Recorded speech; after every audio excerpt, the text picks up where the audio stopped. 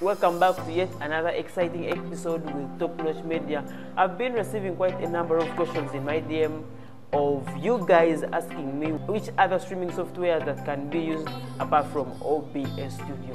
So there are quite a number of other softwares like vMix, we have StreamYard, we have Streamlabs, we have Bandicam, we have Wirecast, we have Camtasia, and so many other streaming softwares.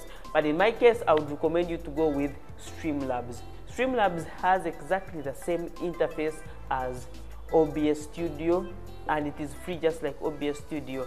The other good software is vMix, though vMix is not free.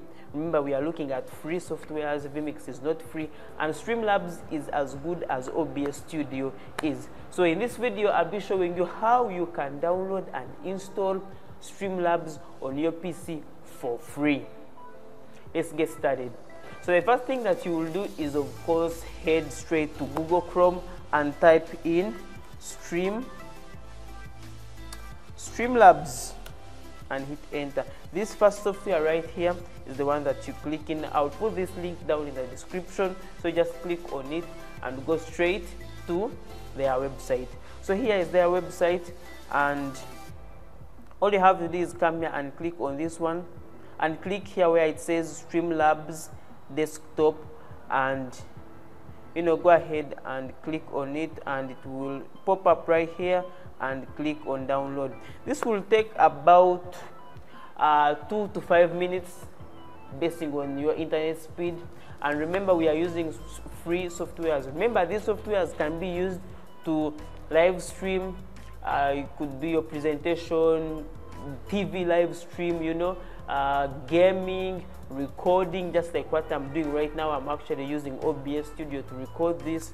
And yeah, let's give this just a few seconds to download, and we shall go straight into installation. So once it's done installing, it comes here in our downloads, and here it is right here. So all you have to do is double click it, and then it will ask you all these are like the license agreement, but you don't need this. Either way, you have to agree. So click on agree, then this is where it will install, and all its temporary files will be installed. Then click on install. This will take just a few seconds, and it will be done installing.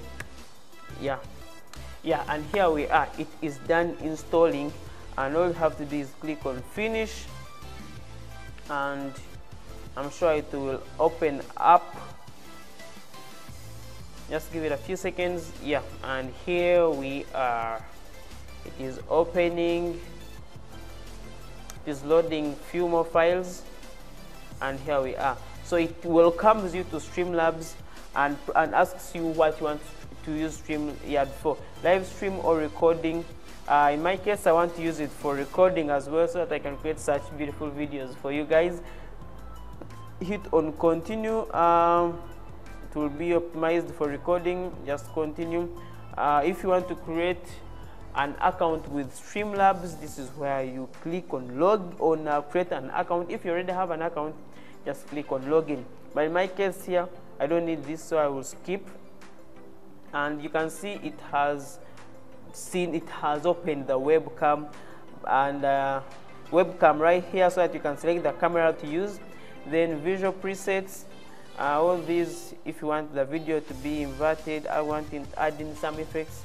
Microphone, the default microphone, or the microphone that is in, or some other external microphone. In my case here, I'll just skip all this because I don't need them right now. And yeah, here we are. So you can notice that it is picking audio down here, and it is picking audio because I have a microphone inserted in it. So by default, it detects the microphone that is inserted into my USB port. If you can notice, this looks exactly like OBS. You can create new scenes here. Click on the plus button, you create new scenes. Then you can create sources by clicking on this. Just exactly like OBS. So basically, this is the interface. That's how you can download and install Streamlabs for free. Guys, thank you so much for watching this video. Catch you in the next video. It could be about Streamlabs, it could be about OBS Studio. So thank you so much for watching. Catch you in the next video.